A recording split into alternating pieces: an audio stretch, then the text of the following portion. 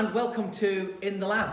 This is our final session today as part of World Space Week, and we are going to do some questions on the topic of a miscellaneous mish-mash. And that is because it's a whole load of questions that didn't really fit into a topic, or the questions came in a bit late and they did fit in, but we didn't fit them in. So there you go, a bit of a mishmash. Nice. And you might be thinking, why, oh why, am I dressed as a judge? It's because I'm going to judge your answers today, Mr. Wilson. Oh, okay, fair enough. I hadn't even noticed before. You didn't notice.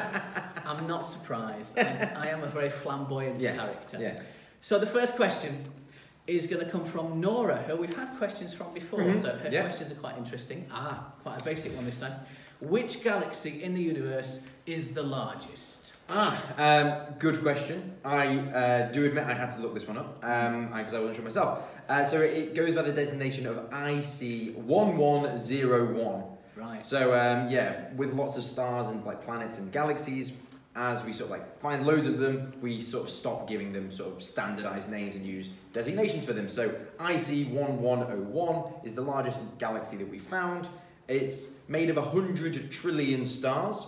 Right. It is 50 times the size of the Milky Way and 2,000 times the mass, I believe.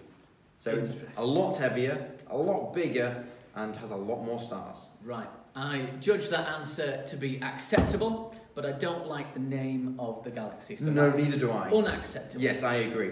Guilty. Yes, I agree. Right, next question from Aaron. How can tardigrades live in space? Now, you might be thinking, what on earth is a tardigrade? Yes. Well, here is a picture of a tardigrade. It's coming on the screen now. Yep. And look at the state of that. That is massive. I love them. It's like an alien so cool. creature. They are so cool. How big is that? So a tardigrade, or also known as a small water bear, because they kind of look a bit like a bear. I don't know if you can see that in the photo, but I think they look a little bit like a bear. Yeah. However, they're about 1 millimetre long. Oh, right. They go from about 0.5 millimetres, about just over 1.2 millimetres long, I think is the longest we get for a tardigrade.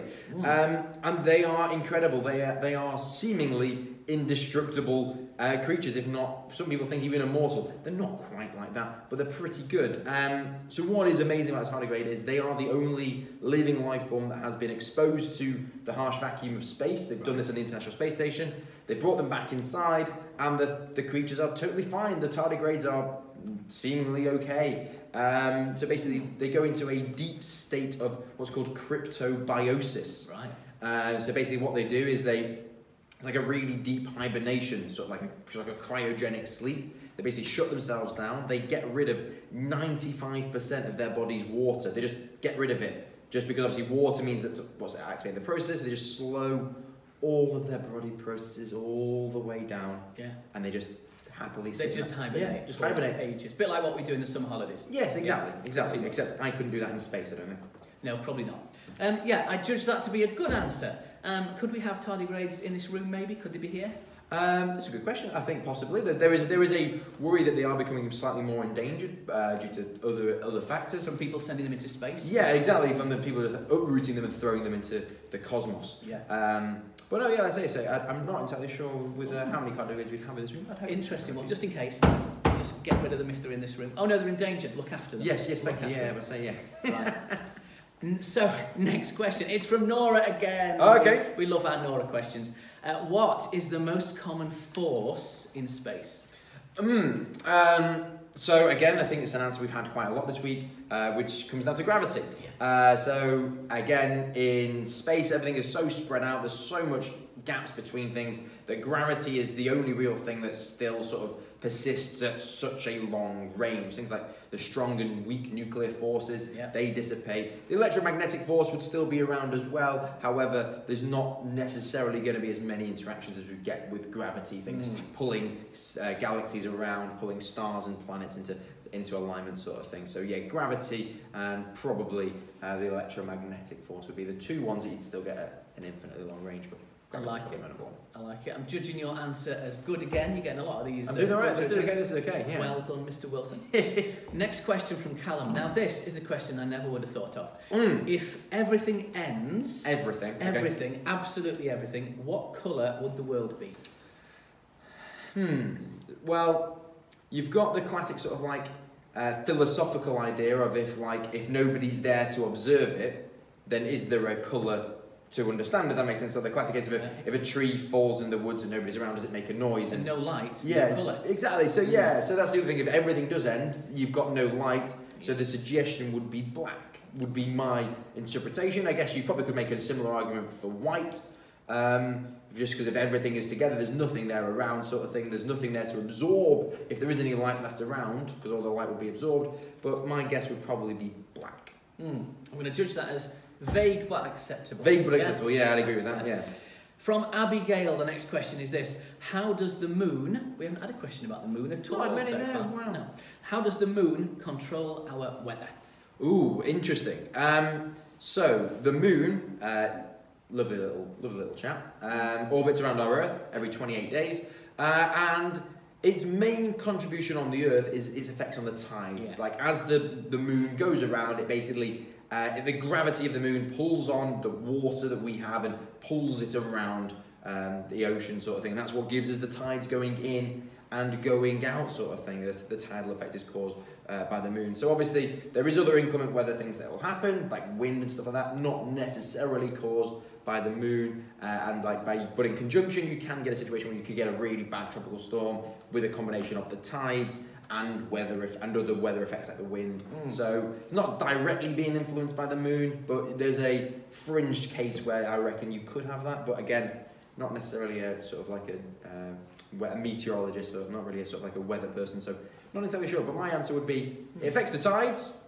Don't know about anything else. I reckon there'd be some influences if there was some very stormy seas and a tidal influence as well. You could say the moon was a bit of play.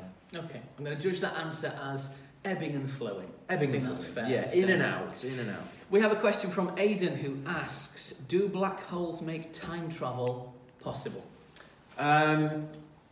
Well, we had a good discussion about this the other day, talking about black holes, and again, time travel is always an interesting factor that people like to think about. Yeah. My favourite thing is the fact that we're all always time travelling. That's true. Everybody's time travelling. We're time travelling right now. You're time travelling right there. Because we're all just travelling forwards in time. Yeah. When people think time travel, they usually think about, can we go backwards in time? Can we go backwards? Can we go the other way?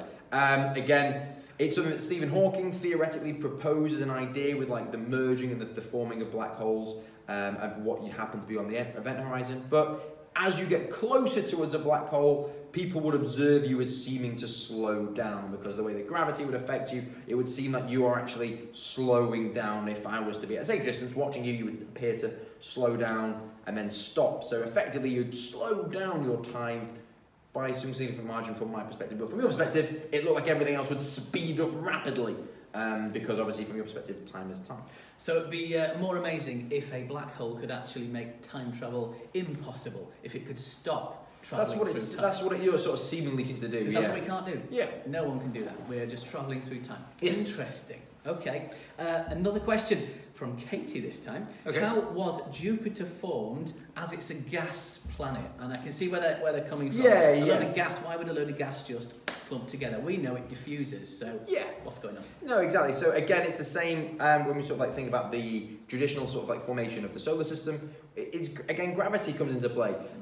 When the sort of the solar system was formed from like a sort of like a planetary nebula sort of thing, the sun at the centre, and then all the other gas and dust that was around started to collect itself under gravity, pulling itself together, and that's again what holds it together. So when Jupiter was formed about 4.5 billion years ago, it was all just things being pulled together by gravity and sitting nicely together. So gravity is what pulls it together, gravity what keeps it together, because there's nothing really pushing it apart. There's no need for it to go any further out, because it's like at the edges of its expanse. So pretty much most of our questions all this week could be answered by gravity in some sense. Yeah, it's a pretty big thing to understand for space, is gravity. However, that cannot be the answer to our very last question. Okay. Because someone has asked, can we organise a school trip to the Space Museum in Leicester? Now, I thought this was you slipping this question in. I may have urged this question forwards possibly by suggesting it as an idea. The truth is out. Yeah, the truth is out. Yeah. So I would very much like to go. We have in the past done trips to Jodrell Bank, which we are looking to get going again in the future where possible. Yeah. But also that we have the National Space Museum is in Leicester,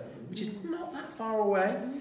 So I would recommend anybody to go visit those sort of museums. That's true. You also have the Museum of Science and Industry in Manchester. Yep. That has lots of links as well. So like I say, Jordan Bank's not so far away. So like I say, yeah, get out there and see all these other amazing museums. And NASA in America, in Florida. Yes, which is very good. I can confirm, having been there a couple of times, can confirm it's very, very enjoyable. It's not a weekend trip, but if you're there, go to it. Yes. Disneyland, forget it. Go to NASA. Yes. Absolutely. Kennedy Space Center. I'm going to judge that as a great answer because it certainly was. Yes. And that brings us, I think, almost to the end, except for our favourite feature, the question you are unprepared for, and that is Ask Mr. Wilson.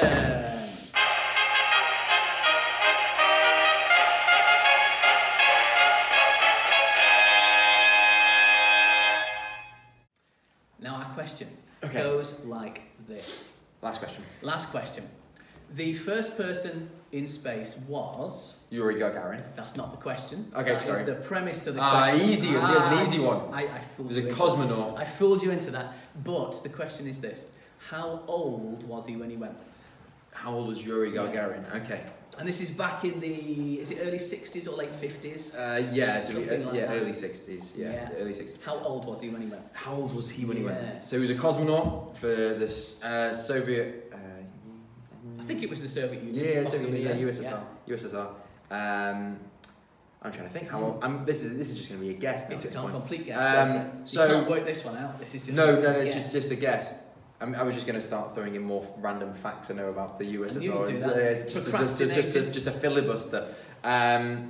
So I'm just going to make a guess. I'm going to guess he was going to be in his 20s because he wouldn't be too young. He would have been because he was a trained sort of like fighter pilot. He'd have been in the military, been military trained. So he'd have been in his 20s, but not like prime 20s because they want someone with some experience and someone that is like brave enough to sit on top of an unknown rocket. I'm going to go late 20s. I'm going to go 26. 26. That's not a bad guess. It's wrong, but that's because it's very hard to get the exact answer. I was guessing like... Yeah, late 20s. The answer's 27. So you were very close. I'm going to let you have that because that was incredibly close. So that means that a lot of people watching these videos could actually be astronauts or cosmonauts if they go to Russia. That's really the only difference, mainly. Yep. They could be that within about 10 years of leaving school or less. Yeah. So it's quite a quick thing, really. Quite a massive career progression there. Yes. So well done. Great answer. And I hope, everybody, you've enjoyed watching these 5 sessions of questions that we have done this week. Make sure you tune in to future videos of In the Lab. Woo! See you later. Bye now.